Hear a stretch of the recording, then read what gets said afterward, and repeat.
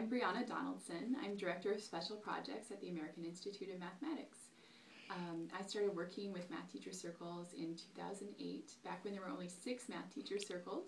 Now there are almost 70, and we're going to expand to a few hundred over the next few years, which is all really exciting.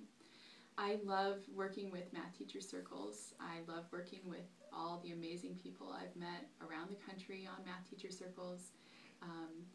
And I think that there's an enormous amount of creativity that's involved in developing good sessions for math teacher circles. Some of the sessions that I've seen, some of them I've seen as many as 20 times, literally.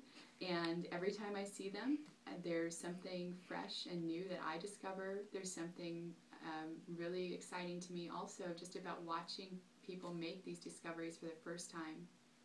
And just in watching people learn how to do mathematics together and seeing that process unfold.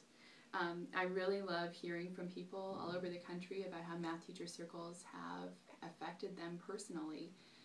Teachers say that they carry problem notebooks around with them so they can work on math whenever they feel like it.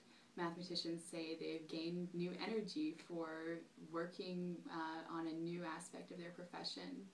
And I think math teacher circles really have, because they're so personal, they have the power to really have a big impact on how our culture views mathematics, and I'm really excited to be a part of that.